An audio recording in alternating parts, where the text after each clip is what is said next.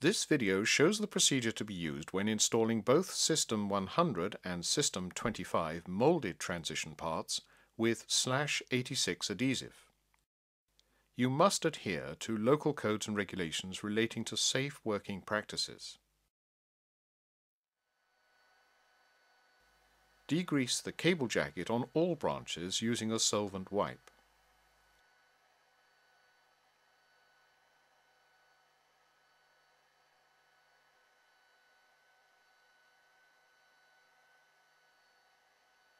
Abrade the cable jacket on all branches thoroughly with a 100 grit emery cloth.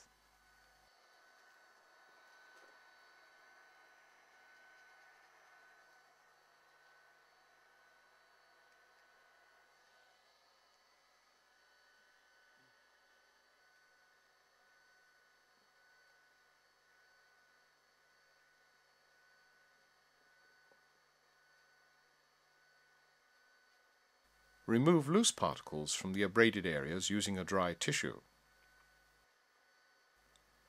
This cable preparation is very important in ensuring a strong bond to the molded part. Position molded transition part centrally onto cable form. Use a CV 1981 heat gun and PR26 reflector set at 230 to 250 degrees C. When recovering, the heat must be applied evenly around the molded transition part.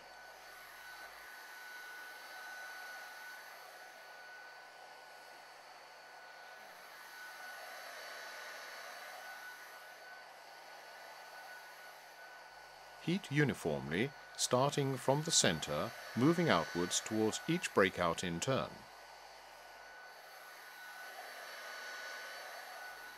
Continue heating along the molded part, recovering one end at a time.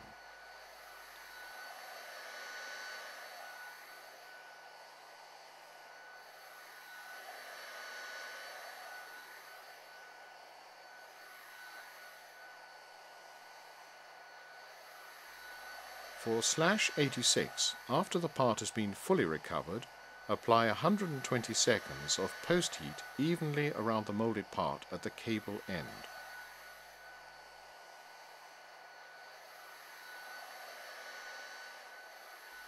Take care not to scorch the molded part.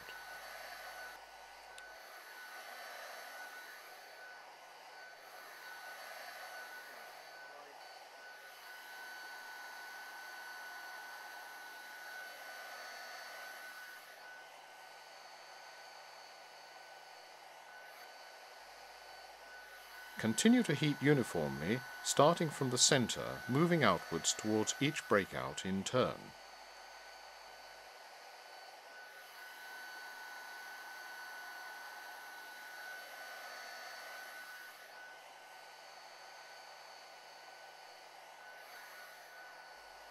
Ensure the part is fully recovered onto the cable.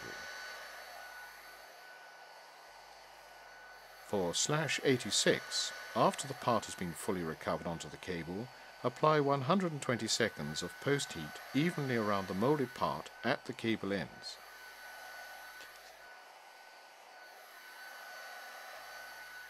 Take care not to scorch the molded part.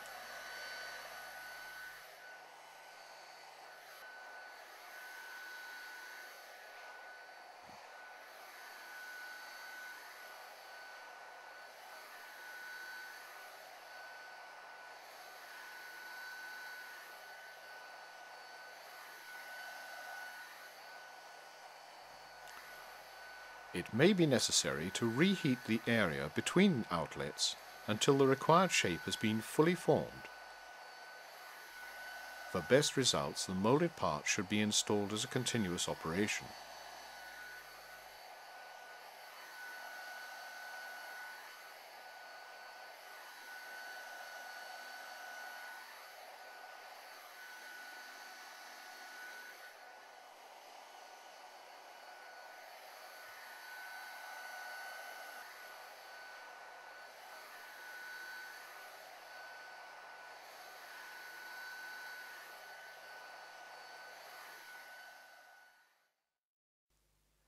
Allow to stand for 2 hours before any aggressive handling.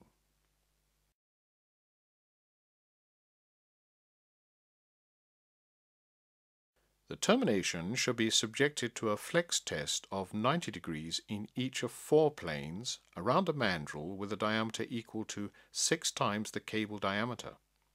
There should be no separation between the molded part and cable jacket at the adhesive bond line.